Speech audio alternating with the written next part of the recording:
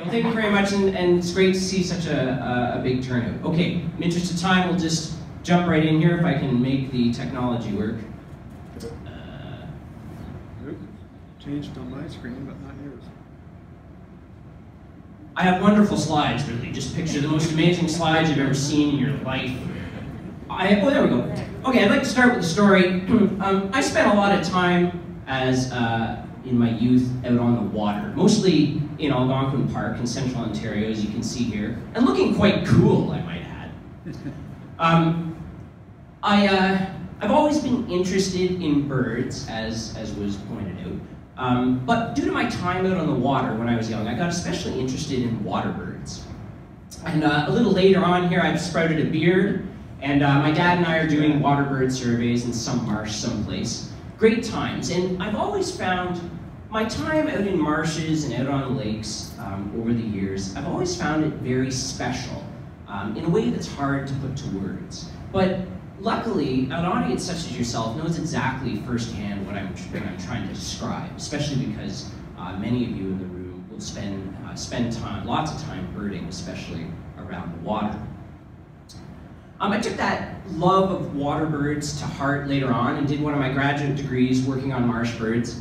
And as proof of that, here's a 23-year-old me on the front cover of the very first report that the Marsh Monitoring Program of Bird Studies Canada put out, get this, 17 years ago now.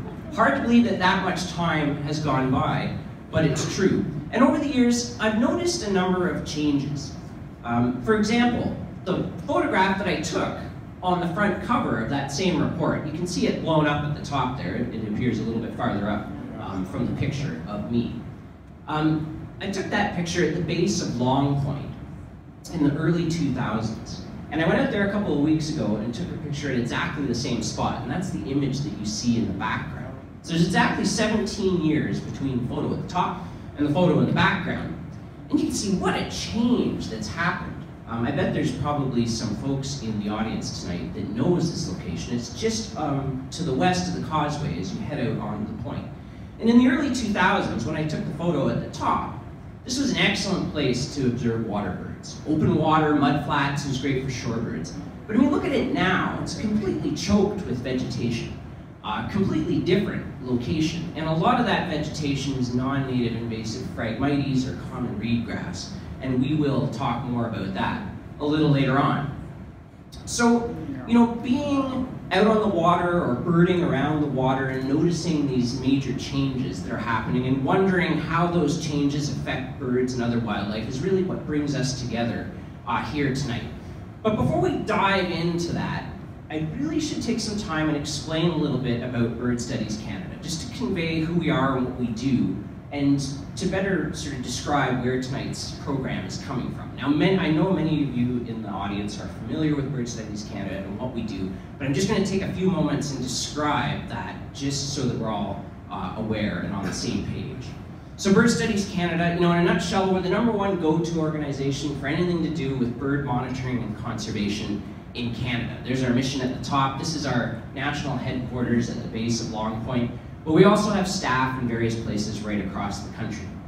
Any particular day, what we do falls into 3 main categories, like you can see on our website here: citizen science, research and conservation, and education. Our education program targets, you know, youth and school groups and urban groups. And our research and conservation programs target trying to answer timely questions of conservation interest. And for that, we often partner with academic institutions, you know, universities and stuff like that, and do targeted field research to answer those questions. But what we're really known for is our citizen science. We have over 40 citizen science programs now. There's at least one operating in every province and territory right across Canada. And remarkably, almost 50,000 people participate in these programs every year, including, I'm sure, many of you in the audience tonight. Okay, so back to changes on the water. You know, human-induced changes are happening all over the place, but they're more intense and they're more severe in certain places than others. And you know, in the context of the Great Lakes Basin, these stressors and changes that we're hearing about in the lower Great Lakes as of late late, especially in the media. They're most intense in the lower Great Lakes, i.e. Lake Erie and Lake Ontario, and especially in Lake Erie itself. And that's why we'll focus on Lake Erie tonight. So here's what I'd like to cover. First, an overview of where the Great Lakes are most stressed. We already let the cat out of the bag there. It's Lake Erie, Lake Ontario, and especially Lake Erie in particular.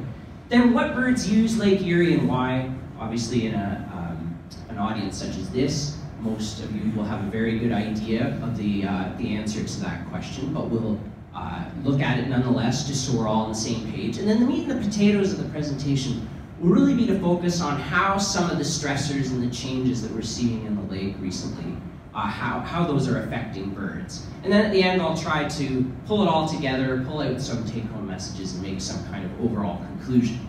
So first, just where are the lakes most stressed? This is a really good illustration. A bunch of scientists got together and mapped the cumulative stress in the open part of each of the Great Lakes. So they basically made a list of every stressor you could possibly think of. Habitat loss, invasive species, pollutants, and you name it, it went in there. And there's the map. So red is really stressed and blue is not so stressed. And you can see it, the lower Great Lakes, Lake Erie, Lake Ontario, lots of red, really stressed there. Same for Lake Michigan, really. And then Lake Huron, getting a little better. There's certainly some places that are stressed, but there's more blue there. And of course, as you go farther north to Lake Superior, things get better. Here's another depiction, same kind of thing. A bunch of scientists got together, made a big list, but this one focuses on the adjacent watersheds rather than the lake itself, like we saw in the last image. And so this looked at things like urban and rural, urban and agricultural land use, population density, road density, that kind of stuff in the adjacent landscape. And again, you can see, Lake Erie, lots of red, really stressed. Lake Ontario, same kind of story, but not so much. And then as you move north, things get much better, less stressed towards Lake Superior. Here's yet another depiction. This one, again, a bunch of scientists, including some of us at Bird Studies Canada, got together and looked at the response of various things to the stressors we saw depicted in the last two images. So this included things like contaminants in wildlife themselves, the abundance of different groups of wildlife like birds and frogs and things like that in different lakes, and then wrapped it up into one overall status for each lake. And of course there you can see it, Lake Erie's in the red, and the trend over time in that status is deteriorating, shown by the backwards arrow. And Lake Michigan, Huron, Ontario, fair, a little bit better in terms of stress, and not changing. And then of course you go north and it's less stressed in Lake Superior. So, overall here, this tells us the lower Great Lakes are really stressed, and in particular, Lake Erie. But is it really all bad in terms of birds? Yes, we've got these added stressors, and we hear a lot about Lake Erie in the media lately for various reasons in terms of these changes. But is it bad news for all birds? Or maybe, just maybe, are there some groups of birds that are maybe benefiting from some of these stresses and changes? That would be kind of nice. Maybe there's a good news story in here somewhere. So that's what we really will try and tease out here tonight. But first, let's just quickly take a look before we dive into all that as to what birds use Lake Erie and why. Like I mentioned before, most of you, if not all of you, have first-hand knowledge of birds that use Lake Erie because you likely go birding or have been birding there. Lake Erie is basically known to birds for two reasons: nesting and migration. So nesting and migrating birds. Here's some of the nesting birds that are of note. There's a variety of different species that nest in coastal marshes around the edge of Lake Erie. Things like black tern and common gallinule, king rail, least bittern. And you'll notice, these marsh nesting birds are all listed with some degree of at-risk status. So Lake Erie is a special stronghold for some of these nesting species that are at risk. The other big thing Lake Erie is important for in terms of birds are migrating birds, so both going north, in the spring and going south in the fall. And the two big groups, waterfowl, here's a big raft of scaup, and shorebirds. So these two groups especially congregate at various places around the edge of the lake. They stop here during migration and they fuel up on food and continue on their way. And Lake Erie is very important that way. And just to illustrate the importance of the lake, here for the Canadian side of the lake, you can see important bird and biodiversity areas as designated by Bird Studies Canada through our global partner BirdLife International. And there they are, the orange blobs. And these are places that are especially important for nesting, or in most cases for large numbers of migrating stopover, birds stopping over to fuel up on their migrations. And these are the kinds of places you all recognize, probably because you've been birding there, Long Point, Rondo, Peely, Holiday Beach, and the Detroit River. So, we've seen the lower Great Lakes really stressed, especially Lake Erie, and we've seen that Lake Erie is really important for nesting and migrating birds. Now we can move on and look at those core questions. Are these recent stressors and changes really all bad for all birds, or maybe just maybe is there a good news story buried in this somewhere? And in doing that, we have a huge challenge ahead of us. And this is the challenge. There's a lot of stressors. There's a whole long list of them. This is just one study's depiction of some of the stressors that might be affecting Lake Erie. And they all have these complicated interactions with each other. We've only got 25 minutes left here or something. We can't cover all of these stressors. What are we going to do? And to make things even more challenging, Lake Erie is really 3 lakes in one. There's the western basin, the central, and the eastern basin. That's why, especially in the media lately, you've been hearing a lot about harmful algal blooms, blue-green algae, cyanobacteria, having implications for drinking water quality for people. And that's depicted in the map here on the bottom right. These harmful algal blooms happen in the western basin a lot, and if they get really big, they kind of creep into the central basin, and they don't really happen much at all on a large scale in the eastern basin. The reason for that is the 3 different basins are quite different in terms of water depth and the nature and composition of the runoff that's coming off of the surrounding landscape into the lake. So we have all the variation from these 3 lakes in one, on top of there being many different stressors and all these complicated interactions. And of course, just briefly, we won't talk direct about this tonight, but of course these harmful algal blooms, as you've been hearing about in the media, are being caused by recent changes that have happened due to climate change. The idea is that more intense late winter and early spring storms wash phosphorus and down into the lake off the land, and that's what's fueling these harmful algal blooms. So here's what I propose we do. We got all these stressors and we don't have time to talk about all of them. Let's just pick 3 and focus on those. So I suggest we focus on non-native invasive Phragmites, or common reedgrass, and how it affects marsh nesting birds. And we'll take a look at how contaminated zebra and quagga mussels affect mussel-eating ducks. And third, how type B botulism affects loons and waterfowl. So for each of these ones, we'll go through and we'll take a look at what causes the stressor in the first place and how it affects individual birds. We'll do that for each of the 3, and then at the end, we'll take a look at some of Bird Studies Canada's citizen science data from some of our programs and see if there's population level effects on these 3 groups from these 3 stressors. So first, Phragmites, a non-native invasive species introduced from Europe, got established in Lake Erie during a period of really low water level. You can see in the graph the blue line, which is the average water level in the lake over the years. You can see it really went low in the late 90s, and that's when the Phragmites germinated and really got established. It needs the water to go low, expose a bunch of mudflats and coastal wetlands. That's when it got established from the seed bank. And then even though the waters come back up, as you can see by the blue line coming back up in more recent years, you can see the Phragmites has continued to spread, shown by the orange line, which is the average coverage in some study plots around the edge of the lake. And you can see the spread in this map, which only shows data for the US side. There's no Canadian data on here, but you can see, there's Phragmites pretty much all along the south side of the lake, according to this US data, and some of the other Great Lakes as well. This stuff is spread, and even though the water levels come back up, the plants are tall, they've germinated, they've become established, they can get inundated again, and it doesn't bother them.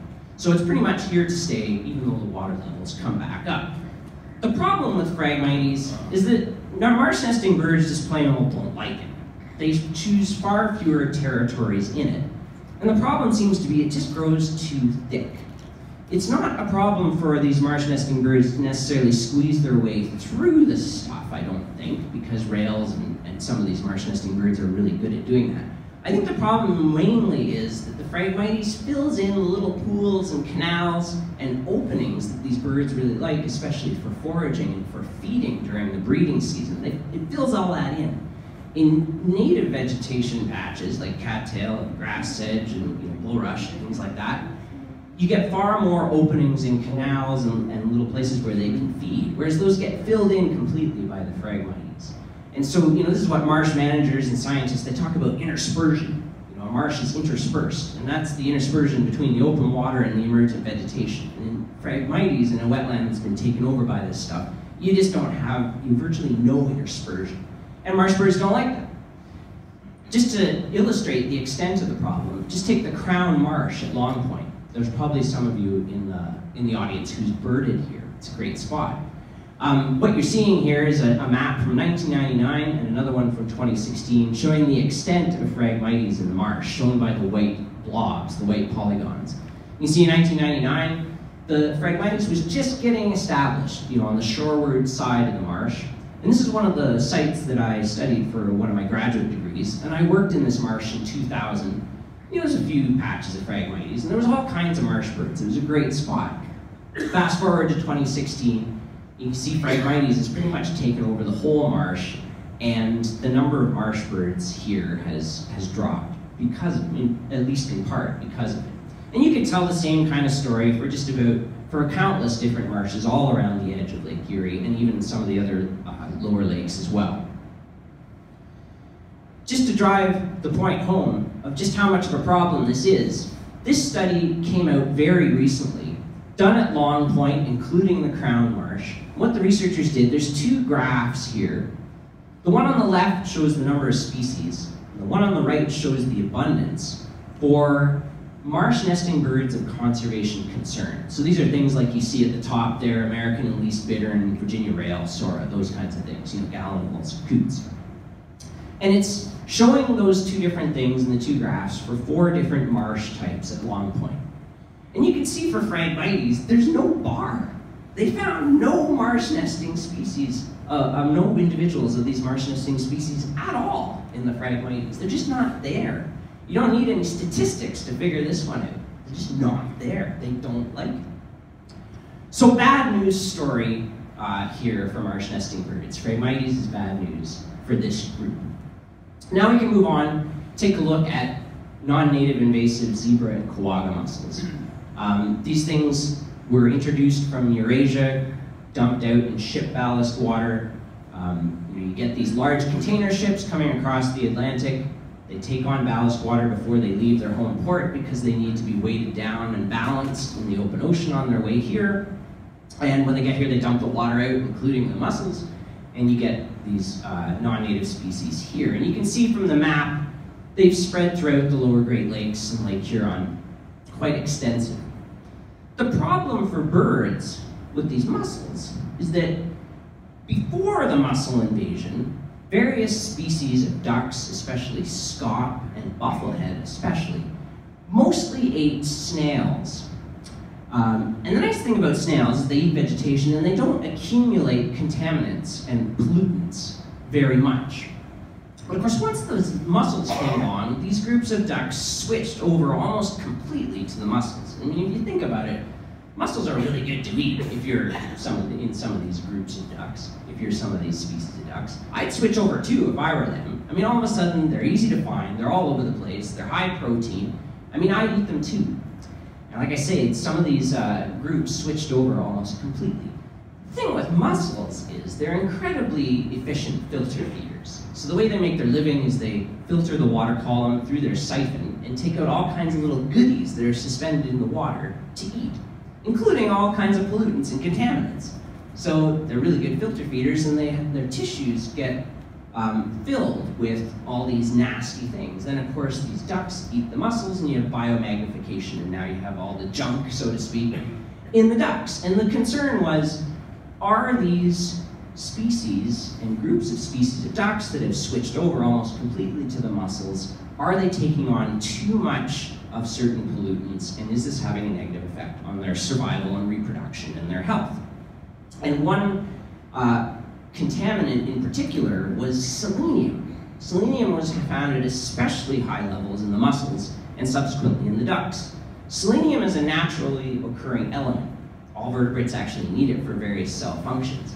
At a low dose, it's a good thing, but at a higher dose, like was thought was happening with the ducks, it can cause all kinds of physiological problems. So part of this story focused especially on selenium. And to illustrate the extent of the problem, this graph shows density and biomass of zebra and quagga mussels combined for Lake Erie over the years. And you can see at one point, they really peaked at phenomenal numbers, like up there around 3,000 or 4,000 mussels per square meter. I mean, if you're not into metric, a square meter, I don't know, it's roughly the size of the slide there, it's a little bit smaller than the slide. Imagine 3,000 mussels. I mean, yes, these things are small. Here's a bunch coating this shoe that was underwater. But still, 3,000 or 4,000 mussels per square meter on average across a lot of the shallower part of the lake is a lot of mussels. And you get a sense of the extent of the problem if you consider this map at the bottom right. That's showing satellite tracks of migrating scaup as they come south from their boreal breeding grounds. And you can see from this huge wide area, they all funnel right through the Great Lakes. And they stop here and eat a bunch of mussels and potentially take on a bunch of these contaminants in their tissues. And so you've got hundreds of thousands of these ducks potentially taking on this nasty stuff. Now, interestingly enough, Bird Studies Canada conducted quite a bit of research in the past to look at this issue, and especially selenium in particular. And we won't take time to go into the particulars of each of the studies, but suffice it to say, we used a variety of different observational and experimental techniques to discover that yes, indeed, when these migrating waterfowl stop during migration, they do take on a lot of contaminants of various different kinds, including selenium especially, and those things do reach higher levels. But get this, the research showed that they don't reach a level high enough to have significant bad effects.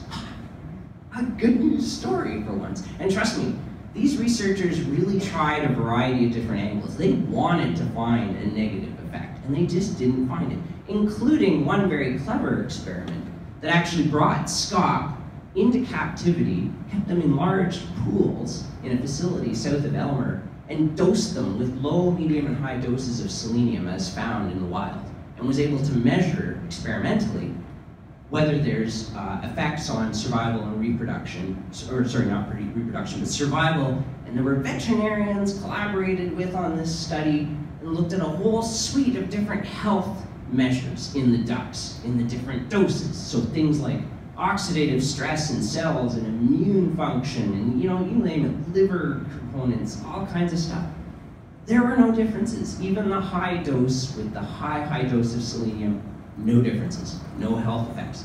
So we gotta go with the evidence we've got. If we can't find the negative effects, they just aren't there. This looks like it's not a big deal for these mussel-eating ducks. So eat away, duckies. You can eat your zebra and quagga mussels. It apparently, with the evidence we have, is not a bad thing.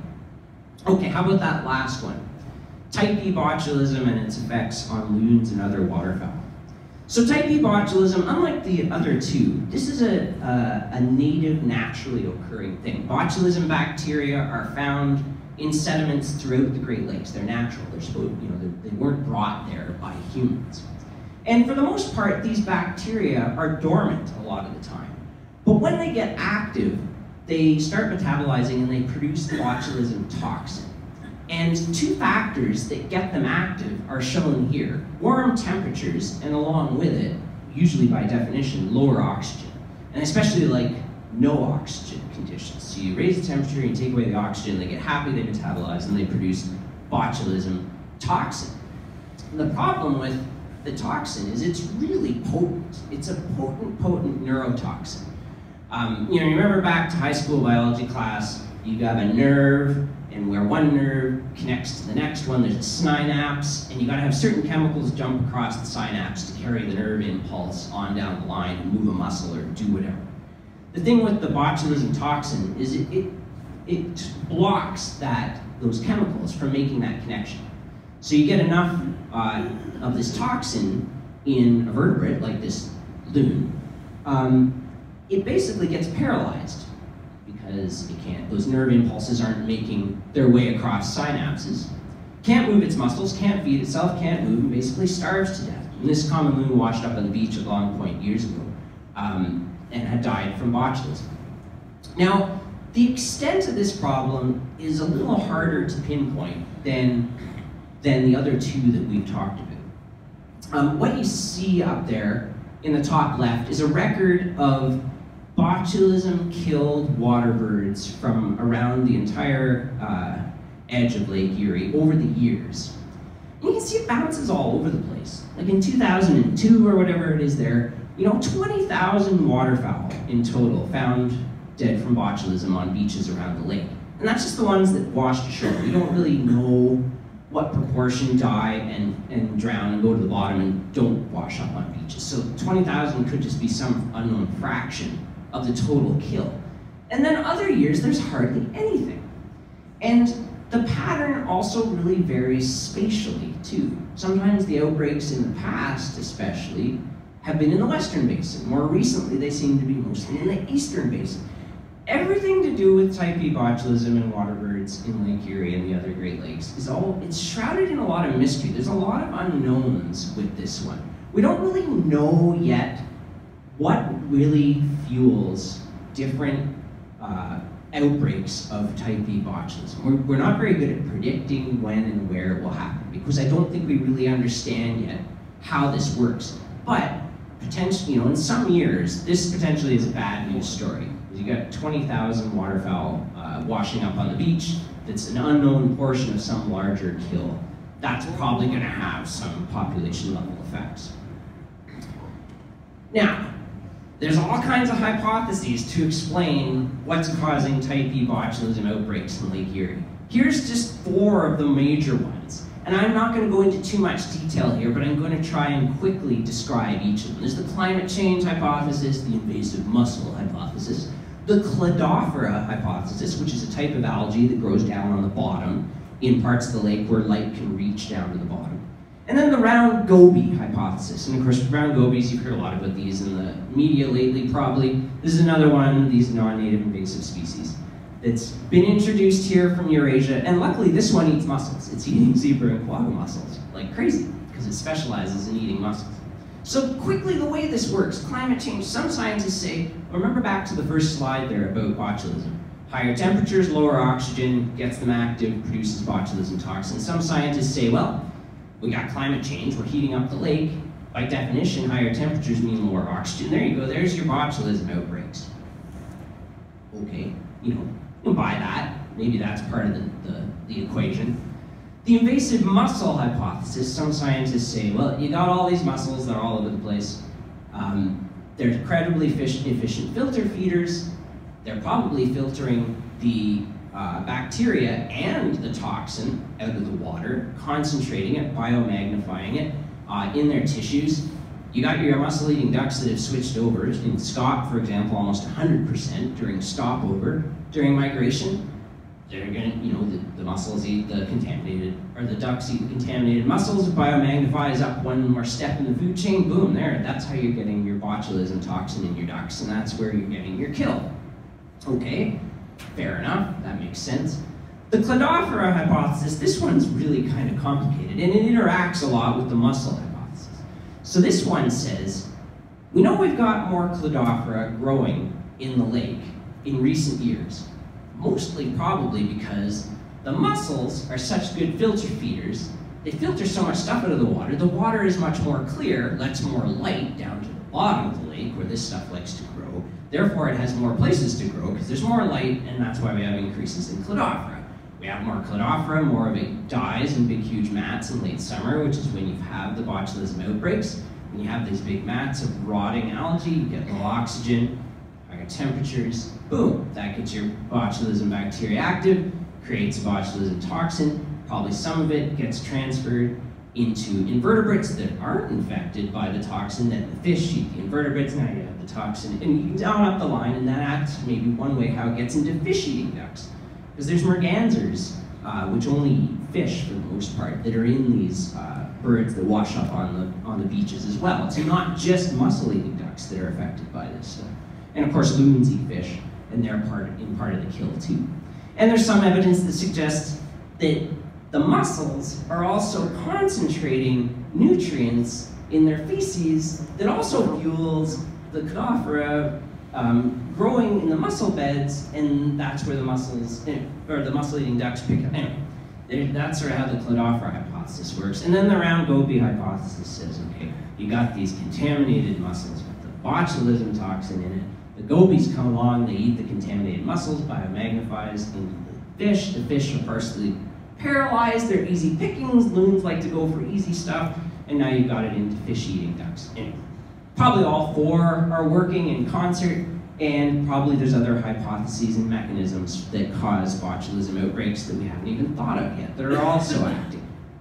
As I just mentioned before, a lot of this stuff is really complicated, a lot of interacting factors, but the overall story is type E botulism, probably a bad news story at a population level, and shrouded in mystery. We're not very good yet at predicting where and when these outbreaks occur. A lot more work to do on this one. Okay, now we can move on.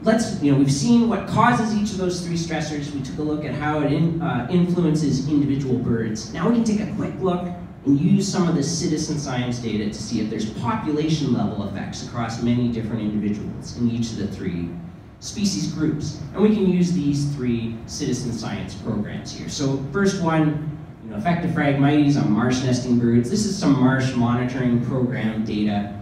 On the left, you're looking at trends in occurrence or occupancy of different marsh nesting species in the southern portion of the Great Lakes Basin.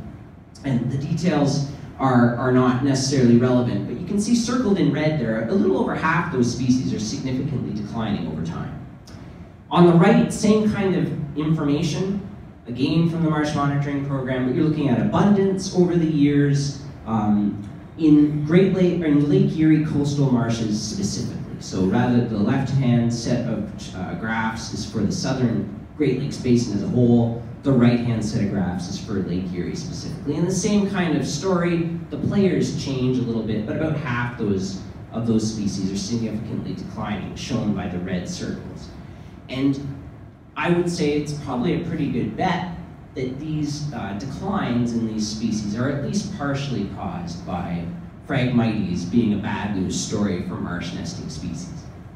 So we knew it was a bad news story, and yes, it seems to be a bad news story at a population level too. How about the mussel story? For this, we can use Christmas bird count data. As you can see in the map up in the top left-hand corner there, those are Christmas bird count circles that partially overlap the lake. And the data I've put in these four graphs are just total observed sums of those four different species or groups of species around the whole lake. And so Christmas bird count data, many of you are familiar with this program.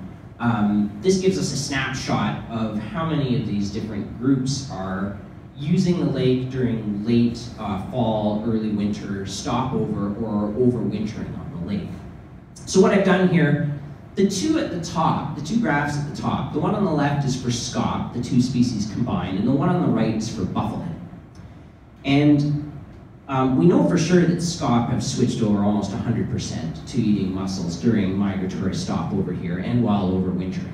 And I was surprised somewhat to learn that buffleheads eat a lot of mussels too, at least according to the diet studies that I looked at. In contrast, the two bottom graphs, the left-hand one is for all mergansers combined, and of course they eat mostly fish. And the bottom right-hand one is for common goldeneye, which according to the diet studies I looked at, don't eat as many mussels as buffleheads do, which I was quite surprised at. They eat more, according to the studies that I happen to look at, they eat more crustaceans during stopover and overwintering than mussels. So basically the top graphs are groups that eat mussels, and the bottom graphs are not. And you can see, up until the mussel invasion, scaup were not very abundant at all, according to these data, and same for bufflehead. And then as soon as the mussel evasion occurred, their numbers skyrocketed and have continued to skyrocket. Whereas in contrast, our fish eaters down here, and our mostly crustacean eaters, you don't get that same pattern. So this suggests that yes, population level effects here for our mostly mussel-eating species, but luckily, as we saw before, this seems to be a good news story. And even though there's more and more of these things stopping here during migration and overwintering and eating these mussels, it doesn't seem to be having any major bad negative effects on these species. So a good news story. We can let these numbers skyrocket and feel warm and fuzzy about it. Okay, and how about that last one? Type B botulism. Of course, like I said before, everything about type B botulism is complicated and shrouded in mystery. We can use Canadian Lakes Loon Survey data to try and look at a population level effect for type B botulism. Now, the Loon Survey is not very well designed for various reasons for measuring numbers of loons. The total number of breeding loons seems to be stable or even increasing in some places over time. But what we can use the Loon Survey for, and what it's really designed to do, is to measure the number of chicks that adults produce on the breeding grounds. Now right away, some of you are probably saying, what does the number of chicks that are produced on the breeding grounds that are well north of Lake Erie and north of the other lower Great Lakes, what does that have to do with type B botulism? But let me explain just briefly. Think about this. You've got these loons breeding on these breeding lakes in central Ontario, shown by the dots on the map. You've got adults there, they migrate south in the fall, they stop on Lake Erie, they stop on Lake Ontario, some of them get killed by botulism. That means that the following spring, their territories are going to be vacant, because they're not going to be returning, because they're dead. That means that other loons will fill those vacancies. And the way things work in the loon world is those vacancies will almost certainly be filled by younger loons than the ones that die. And we know from color-marked individuals that young loons produce fewer chicks because they're less experienced at doing it. So one prediction at a population level might be is if you've got all these loons being killed by botulism on the lakes, when they stop over heading south, there might be a decrease during botulism years in the number of chicks produced because you got younger birds the following year producing young. So what I've shown here in the graph are the number of young per pair per year over the years for the two different populations, the orange one and the blue one. And the orange one is a guesstimate, and a real speculative guesstimate, I will admit, on my part, as to loons that might stop over on Lake Erie on their southward migration, whereas the blue dots is a population that probably stops over in Lake Ontario. And that's based on banding returns and satellite transmitted birds to make that division. Now, admittedly, it's speculative. So now we can look at the number of chicks for the two different populations over time, and I've put two panels here, one before botulism outbreaks were common on Lake Erie and Lake Ontario, and the next box for after. And you can see, there's not any real strong effects here, but the number of chicks being produced are lower during the botulism panel and lower on the Lake Erie population, in quotes, than the Lake Ontario population. So nothing really obvious here, but interesting and intriguing to think that maybe this dip, especially a little bit after 2002, which was one of the highest botulism outbreak years on Lake Erie, you have this dip. It might not have anything to do with botulism, but it might. So as I said, anything to do with type B botulism, shrouded in mystery. There might be population level effects here. Some of this variation may be caused by botulism, but we can't be sure. So probably a bad news story. This one. Okay. We've covered a lot here tonight. Let's try and form some conclusions here and tease out some take-home messages. Just a real quick recap. We saw the lower Great Lakes most stressed, especially Lake Erie. We saw Lake Erie is really important for nesting and migrating birds. We saw there's a lot of stressors. They really interact in complicated ways with each other. We dealt with that by picking three: effective Phragmites on marsh nesting birds, effective contaminated mussels on mussel-eating ducks, and the effect of type B botulism on loons and other waterfowl. We looked at individual effects, and then we looked to see if there were population level effects. Bottom line, Phragmites, bad news story, individual and population level. Mussel-eating ducks, good news story at both levels. And type E botulism, basically we don't really know much, but probably a bad news story.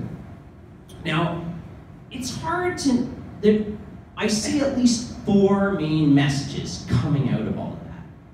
I think at the highest level, what we've seen here tonight, the evidence and the science, really boils down to these things. As a society, I think it tells us that we really need to manage and prevent problems due to invasive species in Lake Erie and the lower Great Lakes in general. You know, invasive species, just think Phragmites, zebra and quagga mussels, round gobies, you know, all those are invasive non-native species. So we need to be really careful about that. We also need to be careful about pollutants. You know, just think selenium and the other things that were looked at in the mussel-eating ducks and in the mussels. We need to be really careful about nutrient runoff. We didn't speak about this one directly, but we did talk a little bit about it when we mentioned the 3 lakes in one and the added phosphorus that you've been hearing a lot about in the news lately and it fueling harmful algal blooms. So we need to be careful about that. And we need to be careful about climate change too, because, you know, think botulism. High temperatures, low oxygen, fueling botulism potentially. So it's hard to know, you know, what to do about all this. Especially because, you know, what we decide to do as individuals is going to vary from one person to another. But one thing that I do suggest is if I've fueled you to go a little further, I mean, these issues are really complicated. There's a lot to them. So if you're fueled to learn a little bit more, I highly suggest these sources. Our Federal Environment Commissioner, and especially our Provincial Environmental Commissioner. If you've never been to the Environmental Commissioner of Ontario website, I highly recommend you go. There's awesome stuff on this website. There's reports on all the issues we've talked about tonight and a whole bunch of others. And the reading is fantastic. I call them sort of medium level reports. So they're fairly detailed, but they're short enough that they're doable to read a bunch of them at once. And of course, it's a reputable, reliable source of information. And the really nice thing about them is they're very timely. So they summarize all the science, similar to the kinds of things we did for 3 of these issues tonight.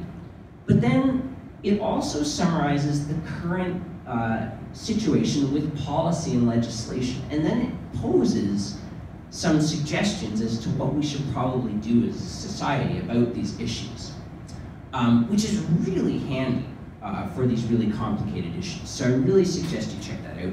And then these other sources of information as well, Freshwater Future Canada, Freshwater Alliance, very similar names there, but they've got some great resources along the same kind of lines, and their Lake Erie Alive initiative.